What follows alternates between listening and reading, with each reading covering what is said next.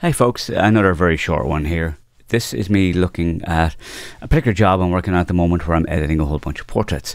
Now this can be done as a batch using the plugin version of Retouch4Me. So with the panel, you've got your settings, so I'm on settings at the moment. And so you've got your on device. So these are the different plugins that you can have. These are the ones I've got turned on here. Okay, so it knows which ones you have and will kind of work with the ones you have. So I want something with this. So I'm going to go to my settings for batch, and I'm going to come here to batch, and I make sure that it's set to PSD here. And I do want it layered so I can go back and re-edit stuff later. So this actually doesn't work from open files. It works from basically folders that you select. So I'm going to come down here to on devices. I'm going to select batch retouching.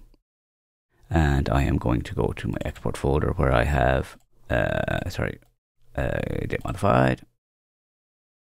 And I'm going to choose this folder here.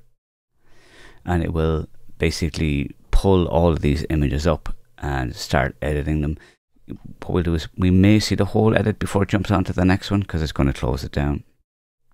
So it's working through these. Now it works in its own order. So this allows me to literally just run this batch and go away or do something else inside Lightroom because this is running independently of Lightroom. Now it is creating 16-bit files, so it is creating the maximum possible bit depth that you can have. You may choose to make them smaller again afterwards, but that's entirely up to you. So it's going to run and do all of those 19 files, and I can be off doing something else instead and have my retouch done.